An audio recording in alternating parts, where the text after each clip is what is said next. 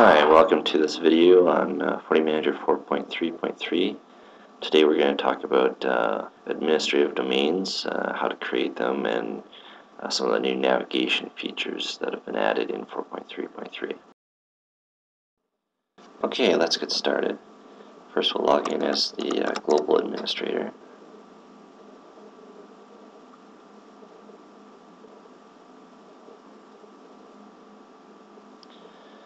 So if you don't have your unit in administrative ADOM mode already, you can go to the System Settings dashboard. You'll see on the System Information widget there's a administrative domain option here. So you can just click the Enable link to turn on the ADOMs. This will log you out right away, and then you just log in again and ADOM mode will be enabled. So let's turn that on. We'll log in again.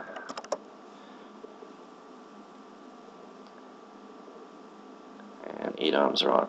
So you notice now when ADOMs are enabled, in the previous versions, you would still be sent to the System Settings dashboard page. This behavior has been changed in 4.3.3, so you'll be taken immediately to the admin domain page. This is probably a very common page to go to for administrators, since they'll probably be accessing a lot of the ADOM information right away. So I'll show you a few new features here. To add new VDOMs, you can add new ADOMs, sorry. You can click the Create New button. You can right-click on the table itself and click the New link. Existing ADOMs you can edit, you can delete them, or you can enter the ADOM. So we're just going to create a new one here. Call this one Test. When you're creating your ADOM, you can choose the version of FortiGates that you're going to support. Say the 4.3 version of OS on the FortiGates, or MR2. You can put the ADOM in two different modes. The first mode is the normal mode.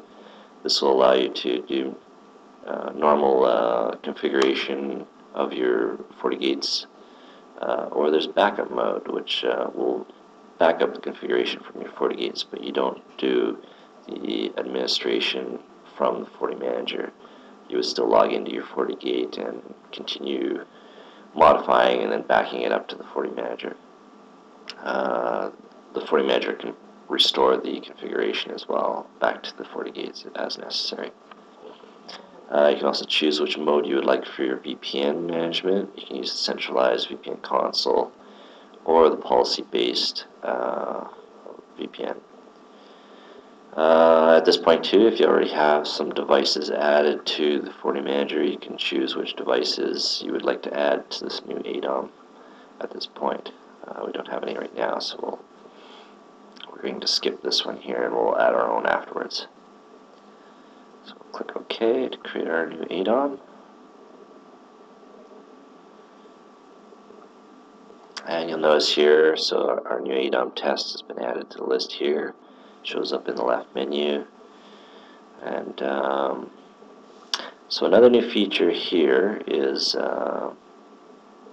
if we have a large number of ADOMs, we've made this section searchable. So you can just start typing in the name of the ADOM, and it'll reduce the amount of searching you need to do to find that particular ADOM in the list.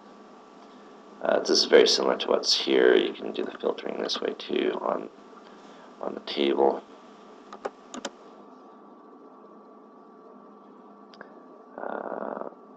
So we will, or another way to enter the ADOM besides this drop-down list is to hover over the table entry here. You can click the Enter button. You can right-click on that entry and click Enter ADOM, or you can right-click on the menu entry and click Enter ADOM. So several ways to get to the ADOM.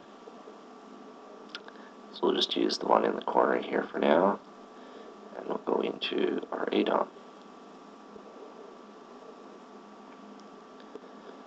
So there's a new modification here. When you've entered into an ADOM, you can switch between other ADOMs, go back to global this way as well. There's also a new global icon. This will take you immediately back to the global ADOM.